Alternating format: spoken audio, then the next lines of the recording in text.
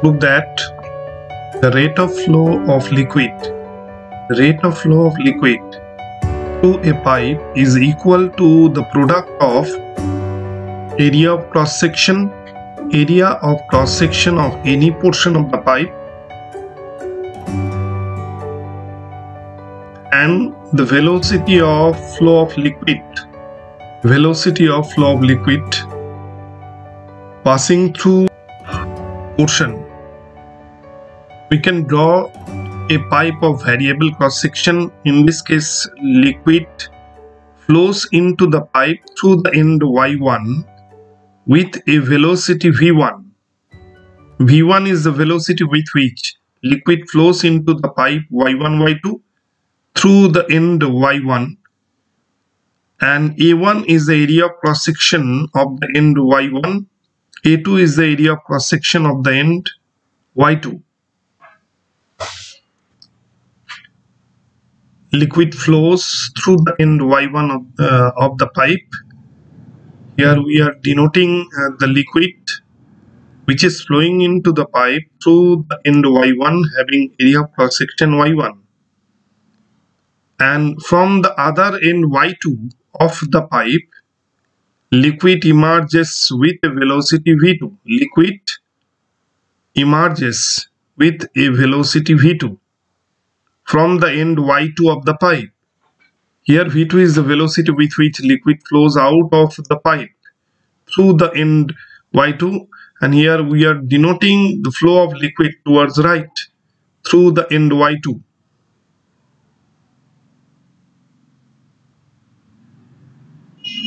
Now we can denote a portion y1 prime. Liquid travels a distance x1 from y1 to y1 prime or y1 dash. At the point y1 t equals 0, that is initial instant, and at the point y prime the time t is equal to t. Here at the end y1 we are considering the portion y1 prime. Liquid travels a distance x1 from y1 to y1 prime in the tube or in the pipe. We can denote this portion. This portion has the volume V. Here V is the volume of liquid of that portion. V is the volume of liquid of this portion of length x1. V is the volume of liquid of that portion in which liquid flows for a distance x1 in time t from y1 to y1 prime. V is the volume of liquid of this portion. Similarly, we can denote a portion at the end y2. Here the portion is y2 prime y2, and liquid travels a distance x2 from y2 prime to y2 in time t second. At the end y2 prime time is 0 second, and at the end y2 the time is t second, and liquid, we are denoting the liquid in this portion, and V is the volume of liquid of this portion of length x2 and area of cross section y2.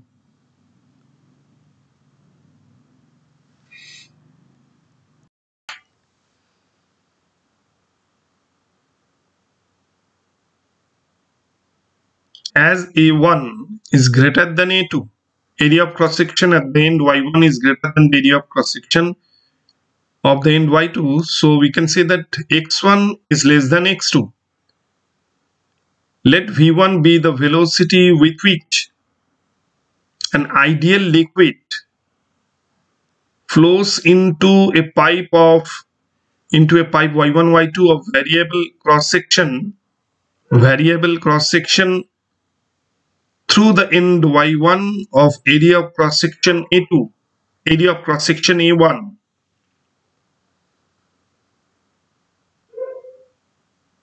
If the liquid travels a distance x1 in time t from the point y1 to y1 prime through the pipe. From y1 to y1 prime through the pipe, the volume of liquid flowing through the volume of liquid flowing through the pipe in the portion between y1 to y1 prime is V equal A1 into x1. Volume is the product of area and length. Therefore, the rate of flow of liquid at the end y1 of the pipe is given by V by T, that is volume divided by time, is equal to A1 x1 divided by T, since V equal A1 x1. A1 is the area of cross section of the end y1, and we are considering the portion of length x1 and area of cross section A1.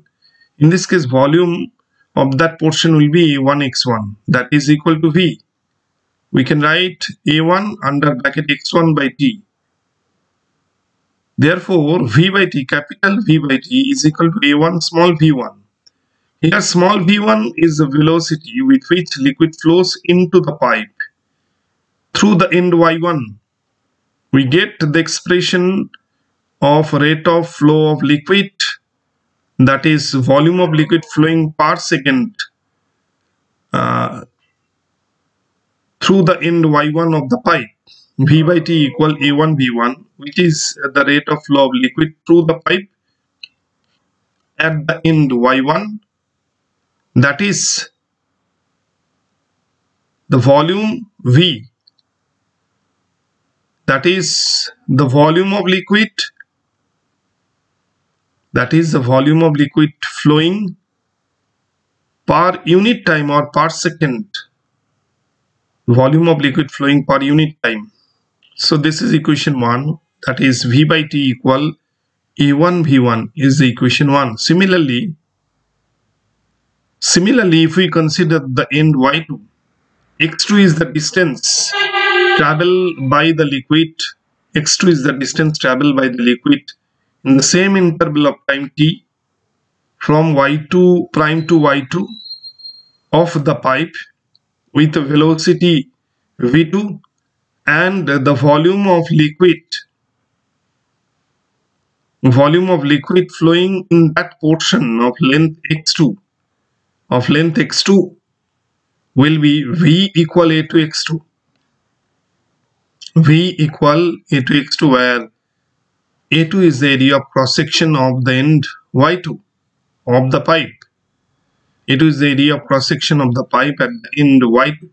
x2 is the distance through which the liquid travels, and V is the volume of liquid of this portion.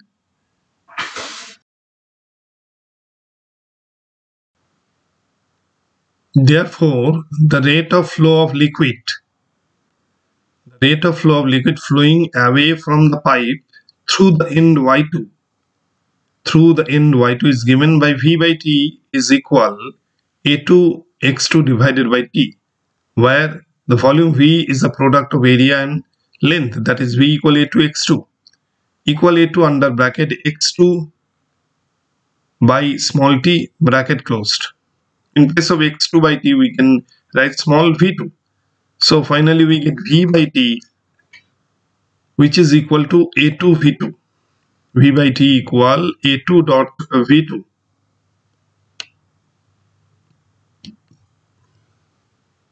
This is equation 2.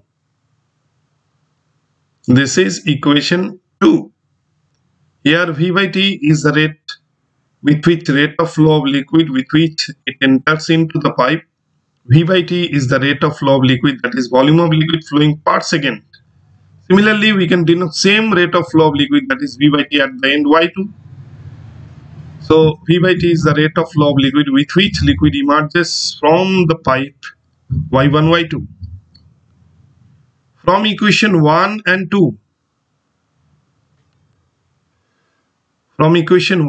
we can write V by T, which is equal to A1 V1, which is also equal to A2 V2.